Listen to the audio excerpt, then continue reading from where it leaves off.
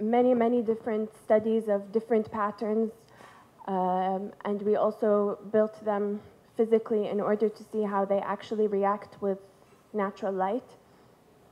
We also tried different vaults for structural purposes, but also to see how people can interact with the space.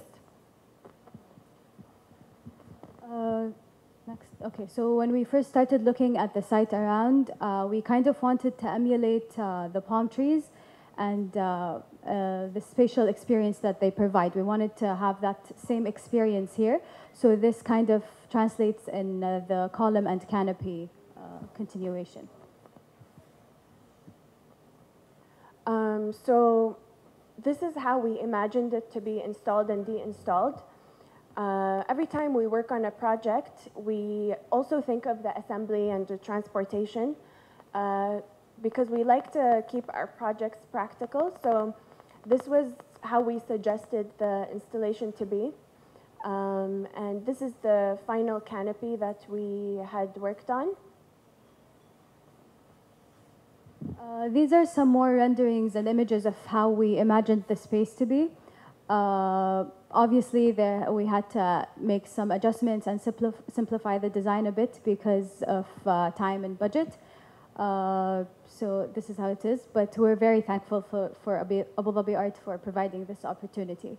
Yeah. And so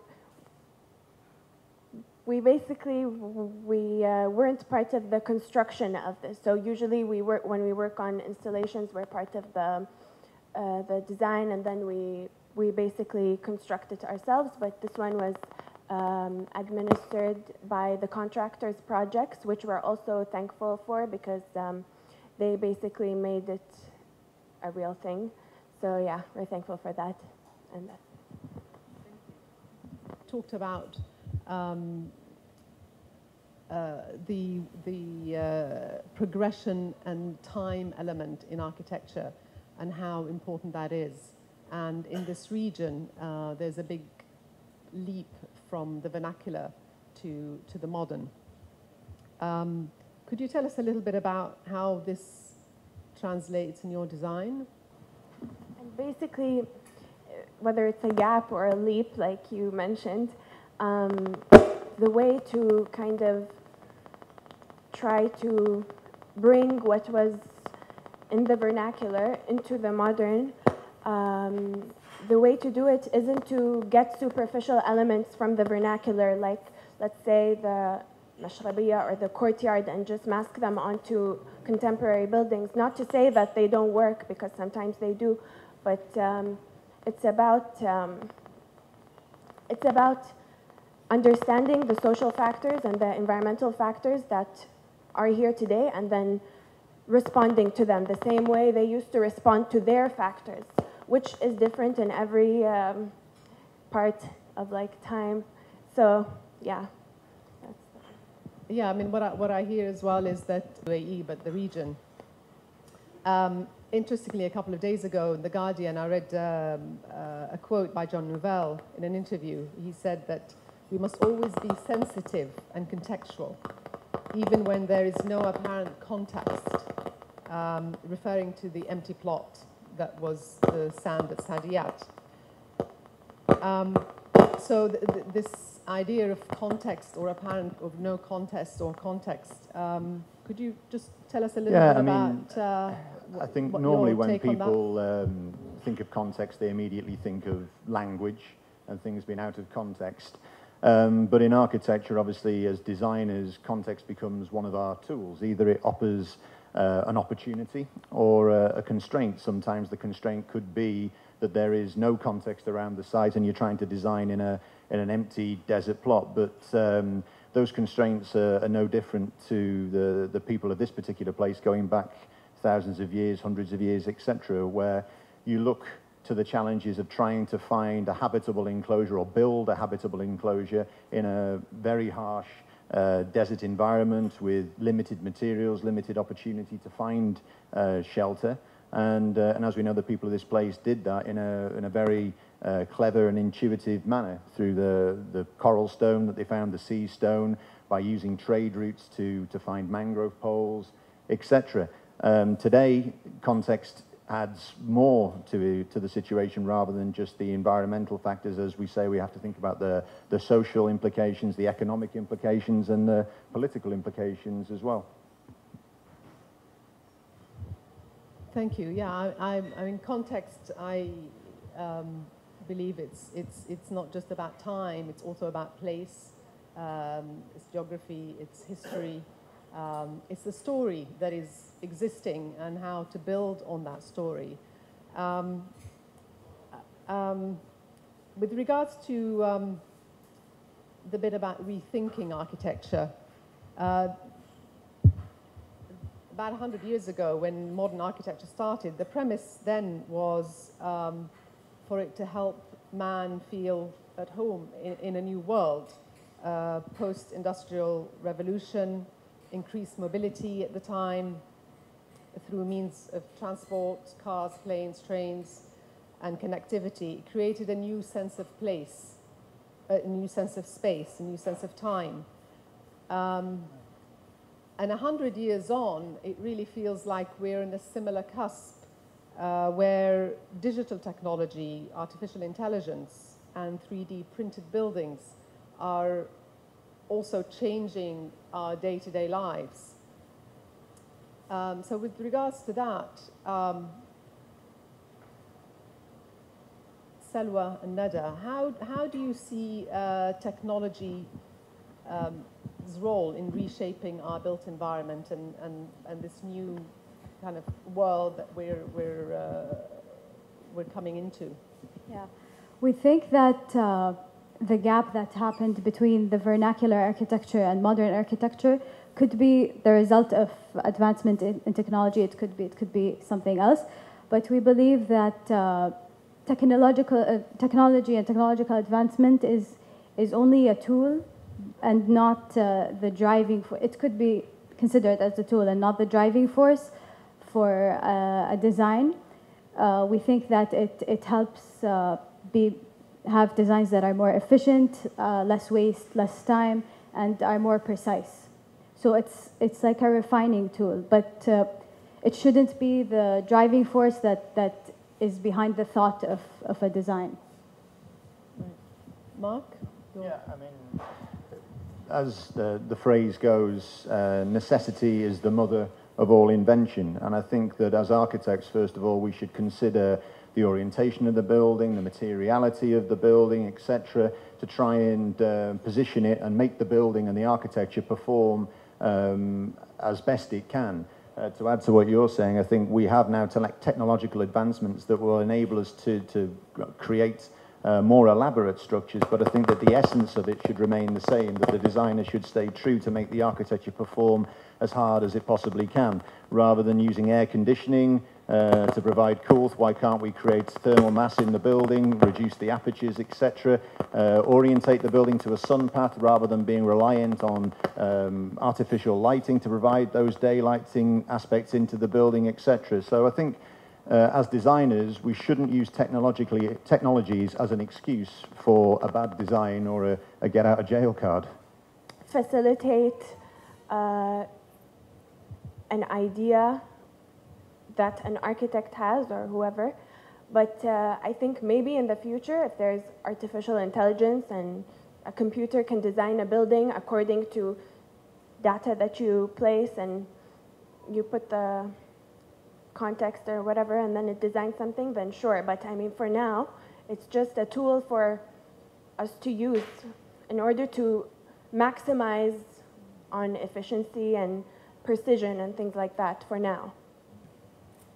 I think it could also be a means of exploration.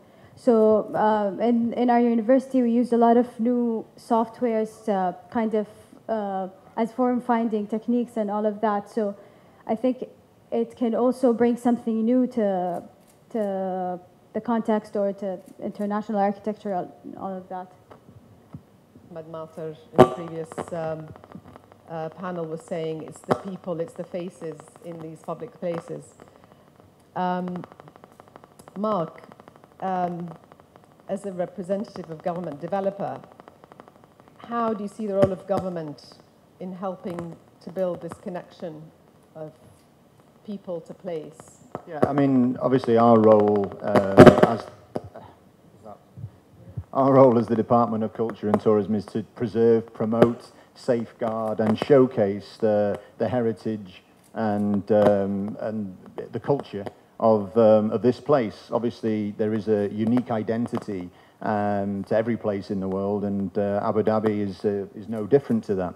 And as we were talking before, through technologies, we have in modern architecture created an international style. And that international style is exactly what it says. It's very difficult to locate a building's aesthetics with a particular place in the world. If you look at some of the architecture of Scandinavia, we see very high-pitched roofs, obviously to dissipate the snowfall. We see Greek villages painted in white so that it reflects the sun.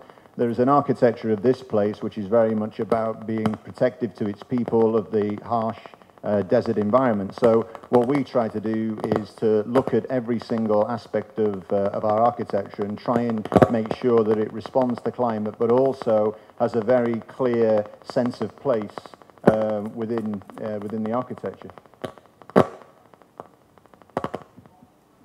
Could you tell us a little bit about the work that you're doing for the Cultural Foundation? Yeah, I mean, it's a slightly different scenario, because in that aspect we are conserving two buildings, two very key buildings. One is obviously a very significant traditional building built with traditional materials, coral stone, sea stone, mangrove pole, date palm, reish, etc. And then the counterpoint to that is a seminal building of the modern heritage era, which is the Cultural Foundation building. And then the challenge with us is to try and find architectural forms or a style which is within the interstitial space between those two buildings, which is, what can I say, compatible with both the traditional architecture and the modern architecture, but speaks its own language, but still provides very strong sense of place, so that it's easily recognizable as being in Abu Dhabi. I don't think it's about going back to the vernacular. I do, because we're not there, so we're here. So we should create something that does what the vernacular used to do, which is respond to climate and social factors, as well as use technology to facilitate. For example, this is just an example, but we know somebody who now creates bricks out of sand using bacteria, and this is like one exploration. But I mean, we use technology in order to emulate what they did with vernacular architecture, and basically giving people what they need before they know they need it, the same way they did in the vernacular architecture. Yeah. Obviously, we can't just disregard what has been happening for decades now with vernacular architecture, because it was a result of finding solutions, architectural solutions that are specific to a context and of the lifestyle of the people. And at the same time, we should utilize what we have now and mix the two to like find a sustainable way to build and to live.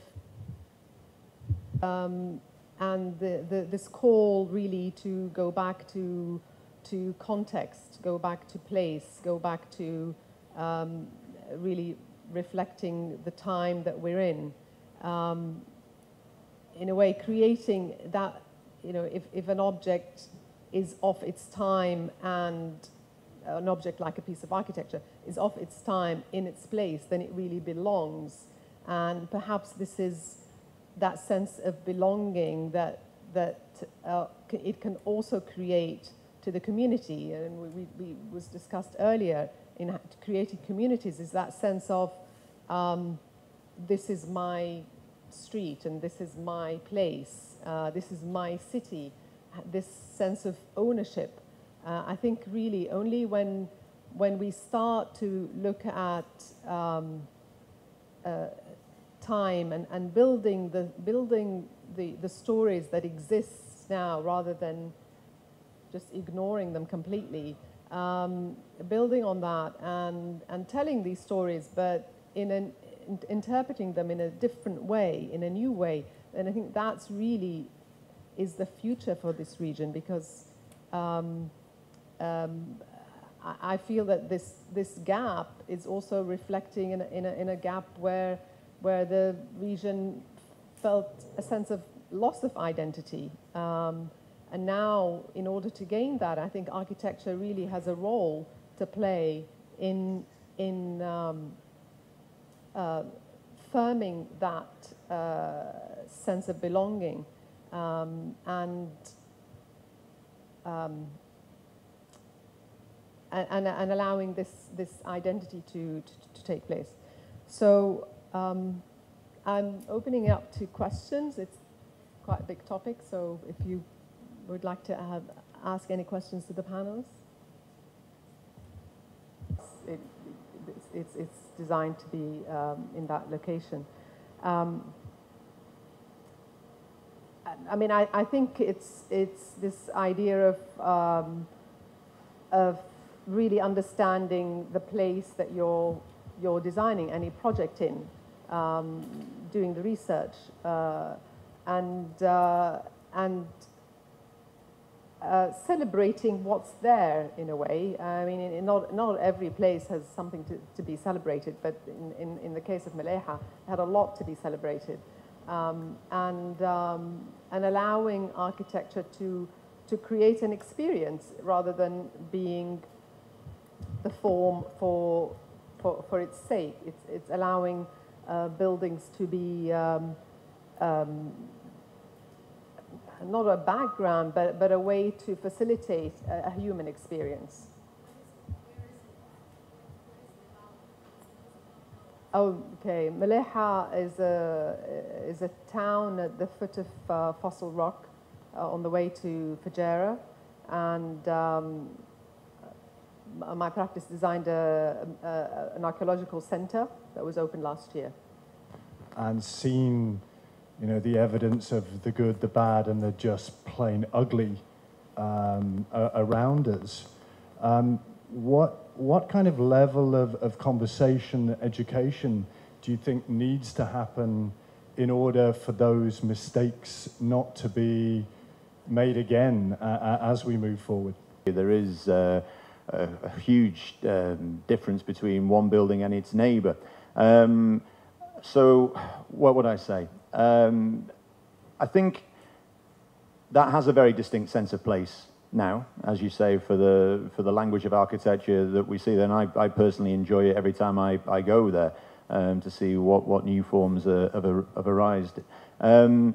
But for me, going back to what we said before, there are ways of marrying our understanding of the architecture of our ancestors and finding technologies that can be used and materials that can be used in a more expressive way to still present us with the identity of this place, but still obviously be modern at the same time. You know, we're not here to try and create false buildings of the past, and we're not looking for a kind of neo-Emirati architecture, but there are ways in learning from that and trying to come up with something new.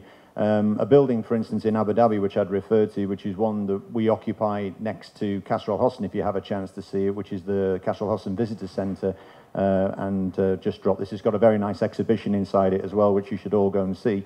That's my promote point out of the way, is covered with a willow wicker cladding on the building, which is representational of Arish, or Barasti as some people call it. Now that does work very divisively with the orientation of the building and reduces the solar gain into the building. And we did do solar studies on the building when it was designed and found out that actually if it wasn't there, then the extent that the AC would need to be on in the building would be even higher. There are areas within the building which are not air conditioned, and they use natural breezes to cool it in kind of escape stairs inside the building. So what I'm trying to say there is we can learn from the way in which buildings responded to the climate, place, through their orientation, through the materiality, and they are a modern evolution of traditional materials, because obviously we couldn't put a Arish on the outside of a building today because we struggle with aluminium cladding with fire codes. So it's a modern interpretation of that to provide that kind of aesthetic identity, sense of place, and preserve the culture of Abu Dhabi or on the UAE. So I don't know if that answers your question entirely, because it's very difficult to answer it when Dubai is as advanced as it is. Sorry, thank you. Yeah, and I was thinking more about the political structures, those conversations between governmental departments, perhaps. Well, what is needed there in order for there to be a better manifestation of the built environment for people? I mean, it goes back to what we were saying before about the leap from the vernacular architecture into the modern. I wouldn't say there was a gap, but there was a huge leap from going from coral stone, mangrove pole, mud brick, date palm into the concrete era that we see today. And there was a point in Abu Dhabi's evolution where it was decided that there should be more pan-Arabian motifs in the architecture, so that it gave that sense of place, that sense of identity. And we are working very strongly with the designers that we work from a cultural point of view to make sure that there are representations or an understanding of how buildings were formed in the past, so that that transpires into modern architecture, so that we keep that sense of place and that strong sense of culture. So speaking from a government perspective, it is a very strong part of our mandate to make sure that we retain that cultural identity. Cities are built, and it's really encouraging to see the emerging architects are on that same wavelength. So yeah, it's and the work that we do through Arabian Gulf as well is to really promote the value of design and the value of better standards of education to design and to eventually to our built environments in our cities. This project I know from that time of the Christian and Jean-Claude Award. I was working at ADMAF at the time, and I'd really love it if you guys could talk a little bit about what inspired this, why you chose this very particular form that is very connected to Islamic culture in this region, because you're straddling perfectly art and architecture with this. Here is an image of this piece in a desert setting. I think that's in Liwa, right? Outside Casa al Sarab. Yeah. The kind of contextual is a bit more representational than it is, like we said before, performative. So basically, we had to think of a concept that is inspired from the work of Christian and Jean-Claude, as well as being contextual. So we took, so Christian and Jean-Claude usually they cover fabric, they cover structures with fabric, and some of their work is you find aggregation or scatters of product in a field. So the way we translated it in the Arab world is how women are covered with abayas, and it's like an art piece. When you see it in a field, it's like you're seeing an art piece. So we wanted to take that element and turn it into something like an art piece. Yeah. So this was an early project. We still have a like-dislike relationship with the concept, because, I mean, we were able to sell it, but I don't know if, we weren't critical of our work as we are now. It was inspired by fabric, and yes, the abaya in a field. But yeah, Say more about how the form developed. Yeah. Do you wanna, or should I? Yeah. Okay. This material is mild steel, so we the way we produced it was we laser cut steel sheets to be able to fold it and create these curvatures. And we also had multiple studies of how the seam is, because the seam is where the triangulations, where the fold happens. It emulates the stitchings in abayas, and in the sculpture it also allows light to kind of wash in and to show from the inside. Yeah, it's beautiful. Thank you.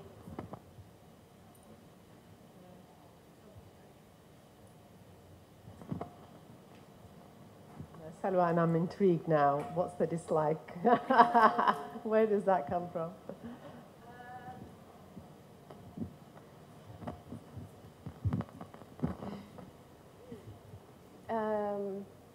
This is a very personal opinion, but it comes from basically an image that's been placed sometimes on, okay, I need to be careful. 1 second. Basically, we don't just want to make something and say this looks like a tent, so this is a tent, this is a abaya. We took a very, yeah, it's a symbol, and we don't want to exploit that. So this is where we're coming from, yeah. Motifs that they kind of implement these motifs for a new project. But all I see, like, excuse me if I may say, we see stickers, we see wind towers on new buildings, we see new buildings looking like old buildings. We don't see them solving the problem. So I'm asking if you can suggest a project in the UAE that kind of talks about the merging of both the vernacular and the modern, not in this superficial way. First of all, you may see buildings around Abu Dhabi that you say have got stickers and patterns on. I can only speak, obviously, from the part of the government that I work for, which is the culture and tourism sector. I'd like you to come down and have a look at the Qasr Al Hosn Centre, which is located behind Qasr Al Hosn, which I'm sure you know very well. That particular building does try to do what you say, really. It doesn't just kind of stick on patterning to try and do it. It does perform by its orientation, even by the grid patterning to try and contextualize itself with Abu Dhabi. You'll know Abu Dhabi has two very strong grid patterns, for instance. So I'll just talk about its orientation first of all so that you can understand where I'm coming from. Abu Dhabi has two very strong grid patterns. It has the kind of 0 and 90-degree grid pattern of the city and the Qibla grid pattern, which is obviously the alignment of the mosques, etc. This building quite deliberately, as a newbie on the block, deliberately tries not to sit on either of those two grids. So it's kind of suggesting that it's a temporary structure on the site and not a sense of permanence locked into either of those two city grid patterns. Secondly, the outside of the building does try to be representative of Arish and do what Arish did in the time, which is channel the breeze into the building where the breeze is needed, and also to provide shading on the outside. And we did do a thermal study of the building, and they are positioned where the building would get the hottest to provide shade, and there are eye-lit windows on the building to allow minimal apertures outside to focus views and to allow daylight in without direct sunlight coming inside the building as well. The staircases in the building are not air-conditioned spaces, so we're trying to be sustainable in that part of the building as well. They're pressurized for smoke ventilation and egress through the building, but we're definitely not trying to air-condition spaces which are not habitable spaces and use the natural elements to try and cool the building down. There are thickened elements in the building as well to provide thermal stores, to provide deepened mass in there, the same way that the coral stone walls of Qasr Al Hosn are 600 millimeters thick, built with coral stone, a porous material, absorb the heat of the day and allow that coolth back into the building at night time. So that's one example. There are others around the city as well. If you look around, some of them are slight patternings to them, where you do see mashrabiyah, but also if you look at, say, Central Market, where you can see the ziggurat form of the souk side that tapers down to provide those views across the city and open itself out into natural daylight. There are examples out there, and I'm sure that if we went back to where we started with the Louvre, we'd even say that there are examples there as well. We've got a domed surface to reduce the surface spread of heat onto the building. The roof is almost a mashrabiyah to provide privacy and to provide layering of light inside the building. The narrowness of the structures that form the galleries bring the breeze through the same way that the Sika and the Saha did in traditional old Abu Dhabi. So there are there, but I can't control everything.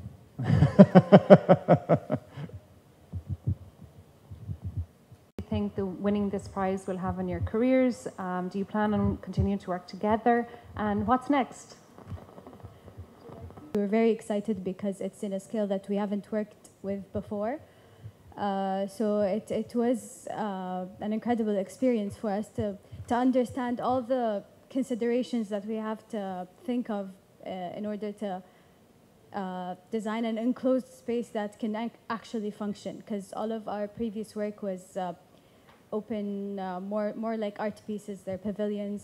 So it was different. We learned a lot through this experience. I mean, we hope to work on more projects like this, of this scale, and maybe even larger. Hopefully this time we'll be supervising the whole process. But yeah, that's about it. Yeah. If there's no more questions, I think we've come to the end of our session. Thank you very much all for your engagement for this past hour. And thank you, Shelwa, Wendى, and Mark for being here and for an interesting discussion. Thank you again to British Council, and I don't know if Munir is here, Abu Dhabi Art for facilitating this.